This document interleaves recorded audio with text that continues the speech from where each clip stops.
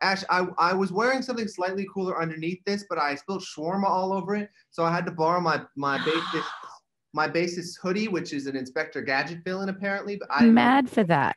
Well, you know, I'm Lebanese. So if you're spilling shawarma on anything, then I'm for you, man. That is, to me, is you could be naked and I would be like, it's worth it because you had delicious Middle Eastern garlic, hummus, all of the things on you. And that makes a good life, JP. Shukran. Shukran. No, I don't think I've ever had a shukran in my 7-8 years of doing these interviews. Well, hello, my beautiful friend. So nice to see you again. It's wonderful to see you. I'm very emotional, thank you, because I just listened to some tracks off the album, and then I watched a video of a greyhound who had a stroke, and his mum and dad didn't give up on him, and they nurtured him back, and then he ran. By the end of the video, he was running, and I'm just like, this is all too much. Ash, that's too many emotions at once. You can't listen to my music and watch videos of rescue dogs. You got to pick one or the other.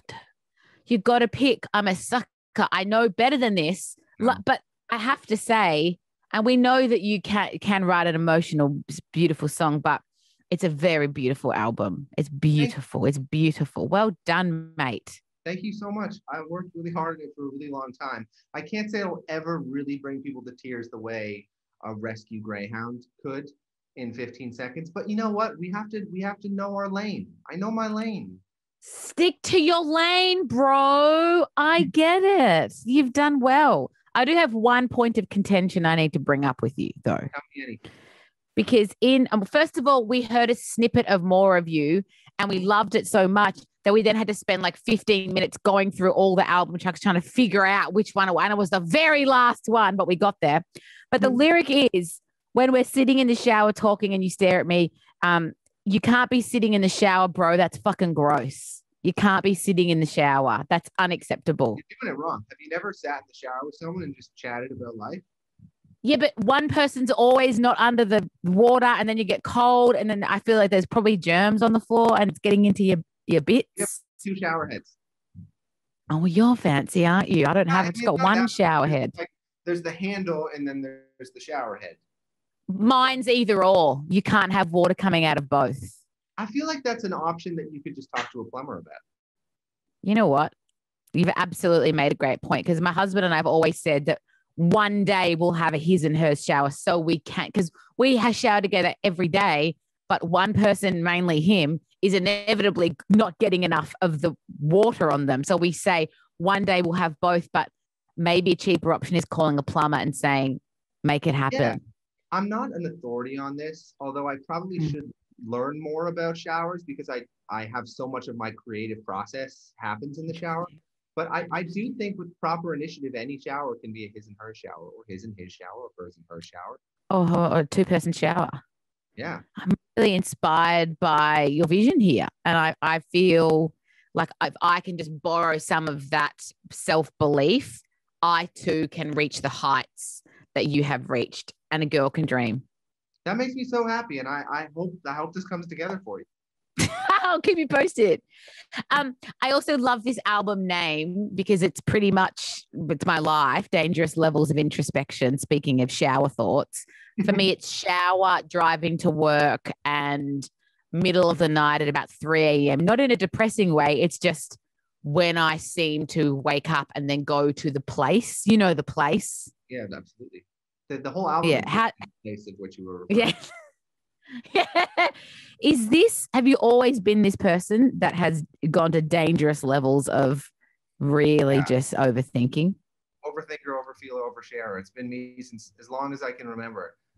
For better or for worse, like I think there is a level of introspection, of analysis of your own emotions, of nostalgia that can make you more present in the moment, you know, that makes you deeper into your life. And then there's a level of nostalgia, introspection, analysis of your own emotions that can just ruin your whole situation. It just can take you so far out of the moment that you're ruining your life.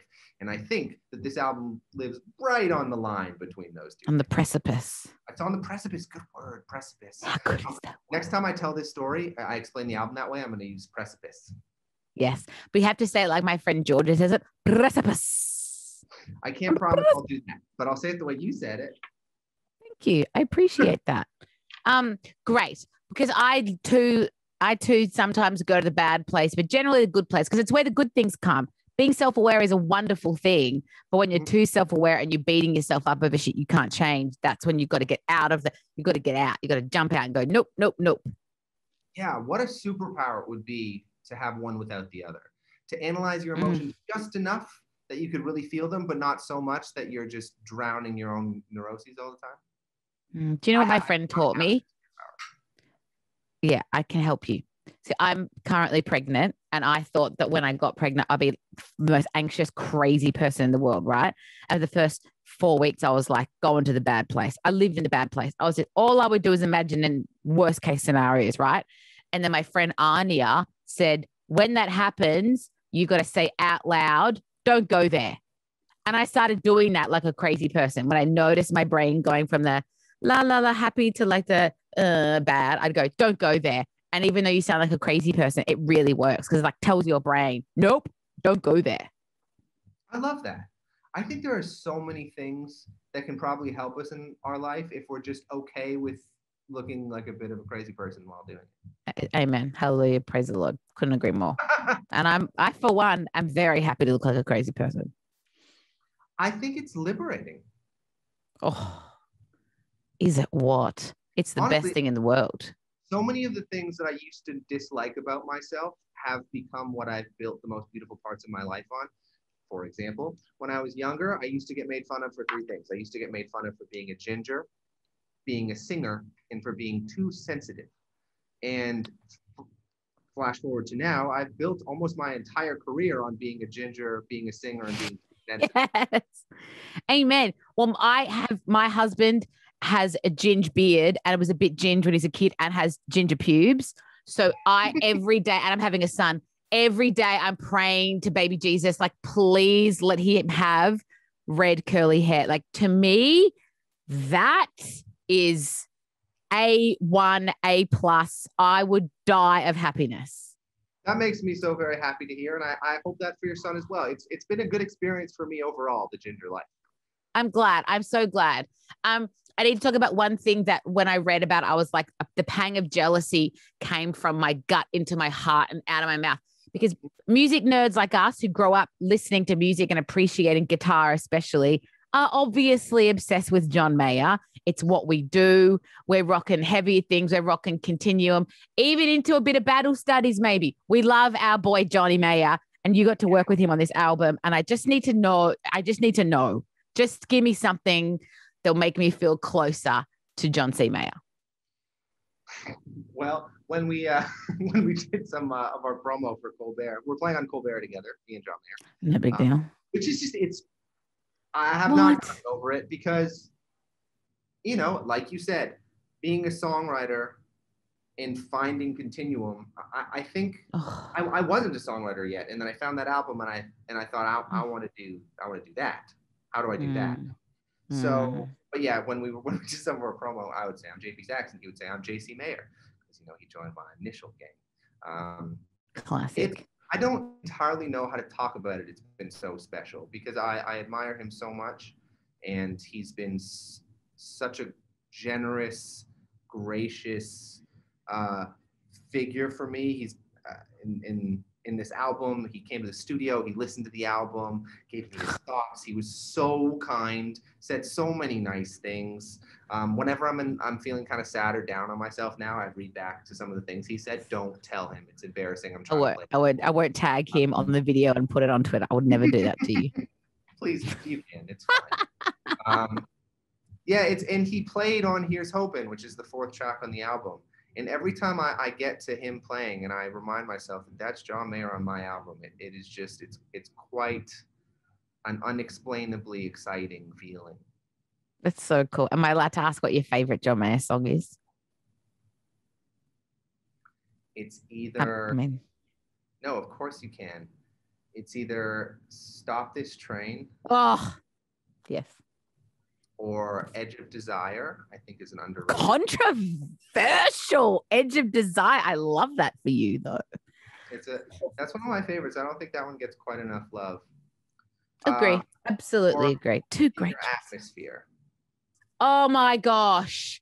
The very idea that you just can't even go to a city because you know you're breathing the same air as someone and then when it goes to like the second bit, oh, I'm gonna listen to it after this. I'm gonna listen to it after this, and I'm gonna weep for someone that doesn't even exist. I mean, it takes a special kind of songwriter to make you go through a whole heartbreak you're not even in. I'm not even in it. I mean, for someone with this album, I hope I can. I believe you can, because I had a moment like sitting in this studio and I like turned to my producers, Luke, and I was like, oh, you know that, oh, they're just like, oh, you don't know what it is, but just it's an achy thing. And you did it to me. So, but I'm very hormonal. So, I mean, whether you were an easy target or not, I'm still flattered. When I had come off the Greyhound thing. So really there's a lot going on. I mean, I hadn't thought of it until this conversation we're having right now, but I do hope that there are people who are very, very in love who hear this album and for 15 minutes feel heartbroken. And I hope that there are people who are very heartbroken who listen to this album and for 15 minutes feel like they're very in love. I love that. What more could you wish for an album? What more? Plus, John May's already on it. So yeah, I agree. I wish all those things for you as well. Thanks, Ash. I appreciate it. And I appreciate you making time to chat with me today. Thank you so much. And thank you for making this album and give my love to the world from me. Thank you. It's really, really nice to talk to you again, especially because I think my Instagram algorithm knows that I'm a fan of yours because your interviews are always popping up and I always watch the whole thing. So it always shows me all of them. So ever since we last spoke, I've been watching all your interviews with everyone. So when I walked into this room and saw it was you on the screen, I was a little extra excited and wish I wasn't wearing my bass player's Inspector Gadget hoodie. I would have dressed up. If I had known, if I had put I would have dressed up. I would have worn like a nice button up with some chains. Would have been cool. I still some chains. Mm-hmm. I mean, they're there. You just can't see them. Let's make an agreement from now on. Whenever we're going to have an interview, we have to borrow someone else's. 5 minutes before it starts, we have to borrow someone else's top to wear. And I think if we just go forward with that agreement, we're going to be fine forever. I think that's a great plan. I'm glad we agree on this, JP SAXE. Thank you for making time to chat to us at Ash London Live. We love you and we love the album and you're the best, and take care. Thank you, Ash London. Truly anytime. See you soon.